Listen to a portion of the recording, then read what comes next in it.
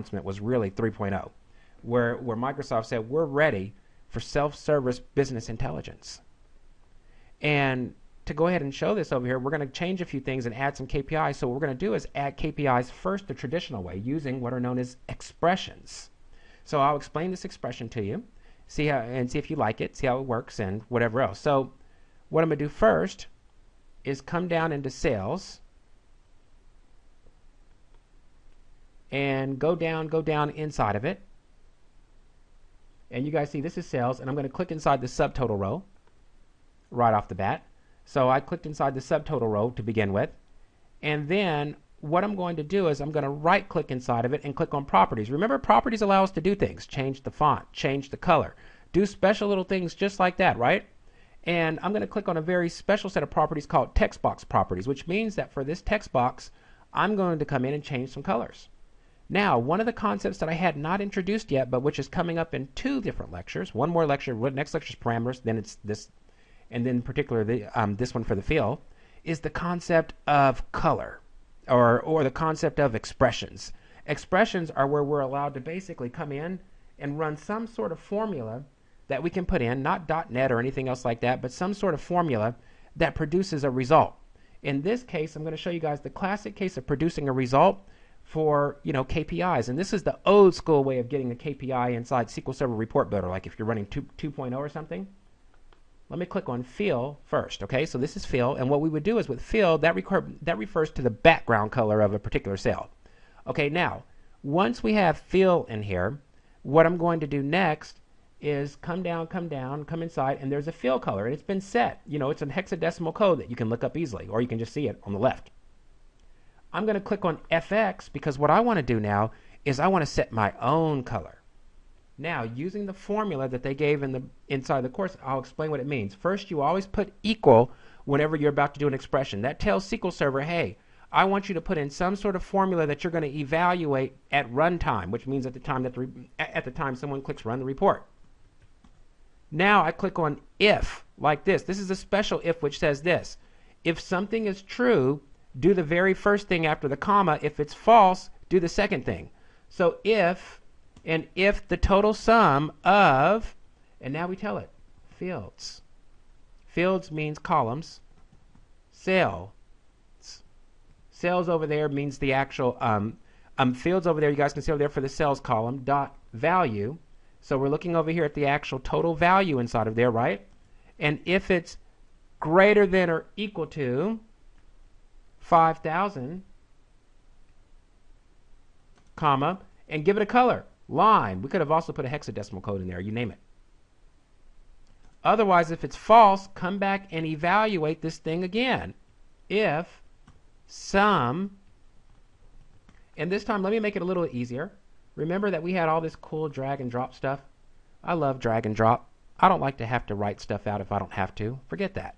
So I see a cells over here. I'm going to drag it right in there. Shoot. Double click it anyway. There. Double click it in there. And there's fields.cells.value. Ooh, much shorter. Thank goodness. Now, less than 2,500. And we'll tell it now red. And we put these things, whenever we write something that's a string and not a number, we put it inside of quotations like this. Otherwise, what's going to happen is yellow. There. That's a 3-pronged KPI right over there. Evaluate the very first expression, right, and look for values that are greater than or equal to 5,000. If they are greater than or equal to 5,000, give it line, this little green color. Usually green psychologically means that something's went good, go, you name it, just like with stoplights. Otherwise, turn around and check it, right? And if it's less than 2,500, give it red, which means bad. And if it's not less than 2,500, which means that it's between 2,500 and 4,999, give it yellow. That's it. That's a standard KPI right over there. It ranges all the way to greater than 5,000, less than 2,500, and the middle. Now we go ahead and we click OK. Got that finished. Click OK. Now let's run the report. Expand it.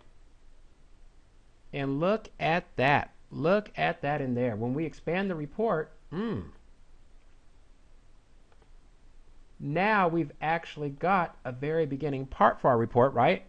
And we've actually got fields that dictate the way our report is actually running. Oh, very, very interesting. We can see that accessories did bad. Expand it out and see the accessory that was doing bad. Very handy. And you guys see how it captures the eye? See that red, green, yellow is the most popular sort of look you can get. Sometimes I always recommend to people be safe. People like to get creative on this kind of stuff and use funny colors and whatever else. Red, green, and yellow has worked forever. Be safe. Our goal is for our business users to be able to consume these reports and make critical decisions where they need to. Not to show off with animated graphics and whatever else. You guys can watch some of my .NET tutorials for that. But for reports, though, we need to bring in straight data just like this. And this is safe. Definitely. Okay, let me just expand this a little bit. Make sure it takes up the full screen. There we go. All right, and let me click back on design now.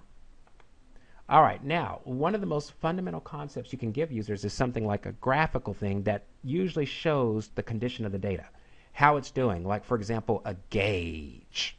A gauge is very, very nice because what it does is it has a little pointer that moves around, and on that little bitty pointer, it'll show you exactly what's going on and give you a visual feel for how things are. See, the goal is that users can take one look at your report, and in just one look, users know exactly what's going on. So how do you end up doing this? Okay, first, click on somewhere in the white space. Now, this is anywhere in the white space. What you're doing is you're doing what's called, you're actually resetting the design surface, as this is known as. So that's the main thing, is you're resetting it outside of the table. So you want to click somewhere outside of the table. Then click on Insert, and there's a data region section. All right, on the data region section, come down and click on Gauge. Just double click on it. Woo, that was easy. Now, all these shapes are over there. Some of these shapes can be a little distracting. Some of these shapes, though, are just excellent for being able to get down the main point or whatever else. Usually, the linear ones are going to be safer than the radial ones. Radial ones you got to be a little more careful with because they can distract people. Not all of them, but some of them can. Like these scale ones, typically, are ones that are sometimes, used with a lot of hesitancy, so to speak. All right, now, on our linear type right over here, you guys can see these linear types. We've got some different types, horizontal, vertical. You guys can see all of that. And what we're going to do in this particular section, right, once we actually have this one, is let's choose horizontal. Horizontal is one of the safest gauges you can use. People just love it. And now on horizontal, click OK.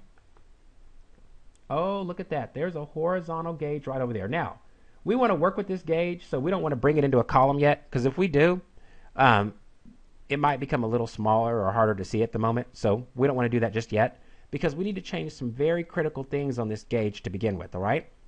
So first thing we're going to do over here, right, is we're going to turn around and we're going to take a data field. So we'll take one of these fields over here. So click on Data Set. And there's sales right off the bat. And what we want to do is we want to take sales, essentially, and we want to drag sales to the gauge, okay? So watch what happens. We're going to take sales. I'm going to hold down on the left click, drag it, and oh, look how it just instantly lights up. Gauge data, all this sorts of stuff right over here. Everyone can see that. So we instantly get this light up because this is how you auto map this chart thing, which is called a gauge, directly to the actual data set. They've made it so easy, you just have to drag and drop it somewhere in there. Where do you want to drag and drop it? So yeah, where do you want to drop this, right? So you take your sales, bring it over, and where do you want to drop it? You see that little option right over there? Easy enough. Just take it and drop it into values, which means that, voila, you've just populated your grid now, or populated your actual scale, as you guys can see over here, with values. Values that are actually representative of the data set. Woo, that was easy. Actually, the sum of values. So you guys can see that right over there. So now we've got sum of values over here, and we've actually just finished populating our data set. We're starting to rock. We're starting to rock at this point. Okay, now, once you've actually got it populated, and once you're actually inside of that particular place, right, on the very next part, what we need to do is we need to turn around and we need to change the pointer property. See, that's the pointer right over there. So we click on this, click on the pointer, and you guys will see this. We click on the pointer, right-click on it. So I first left-clicked on it to select it. Then I right-clicked on it, And now left click on pointer properties. Oh, that was easy. Okay, now once we have the pointer properties, we're going to come down inside of this and go to pointer type. And inside of pointer type, change it to bar. So we're going to make it a bar. Why? It's a little thick bar that moves along. It makes it more noticeable, at least because we can almost see like a little gradient type thing where we can see the bar get thicker and lighter, which really helps our users see differences. But you could have just used pointer to it. Depends on what you're going after. Sharp look, especially whenever it's big, tends to work better with pointers. Whenever you stick it inside of a little bitty column, the gradient bar tends to be a lot better. All right? Now, once you come over there on that particular part, you're going to now see after you finish saying bar, click on pointer fill, right? Because we want to give it a color. And on pointer fill, on secondary color, let's click down on it. Let's choose yellow. So we'll see yellow come over there. So we're going to see this change from white to yellow. So as it gets bigger and bigger and bigger, we go from white to yellow. Now, once we're actually done with that part, what we're going to do next, once we finish changing it to yellow and whatever else, is hit OK. And now right-click on the full scale. That's the scale right over there. You guys can see it with like what looks like a little bitty ruler. And then on the scale, left-click on Scale Properties. There are 10 ways to get there, by the way. This is just one way to get to the scale properties. Same thing with all the other properties. We talked about that a number of times inside the other sections. Now, once we're inside the scale properties, this is interesting, okay? How big do we want the scale to be? What's the maximal value that we're going to allow in our scale? And so what it'll do is it'll actually show, it'll actually make its highlights relative to that. So I'm going to come back and I'll choose it and I'll just put it in manually. Let's say 25,000. You could have just chosen the max. You guys notice over here I could have clicked the down arrow and I could have said, the sum, the count, the whatever else. And what it would have done then was you went ahead and chose the actual maximum based upon the total sales or whatever else. Okay, there's the sum right over there for the maximum value, right? So we put a constant in. Sometimes you will. Sometimes you will, definitely. And then once we finish on that part, I'm going to click OK.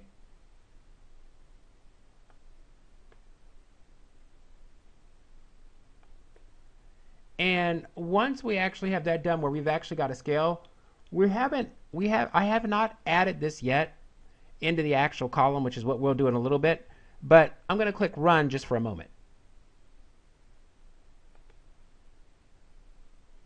Bring it down. And there's our scale. You can see going from 0, and you see how it starts out white, and then it gets darker. Very interesting over there. So you can see the darkest part being 25,000. Now, I haven't had a pointer yet. We haven't brought it next to an actual column that actually represents this part, which looks like we will. It's just a particular scale at this time. So let's make it a little bit better. Okay, now we got a part. It's a pointer. It's a bar, right? So we're actually starting to get started here. And what we need to do now is we need to have a column. So I'm going to right-click on columns. And then I'm going to go down to Insert Column. And I'm going to say Insert Column to the right. Excellent. All right. Now that I've got my column inserted to the right, I'm going to give it a label. And we've seen how to do this before. You just click on the inside. And I'm going to say KPI. There we go. And then once I actually have my KPI over there, what I'm going to do next is I'm going to actually finish up my scale real quickly.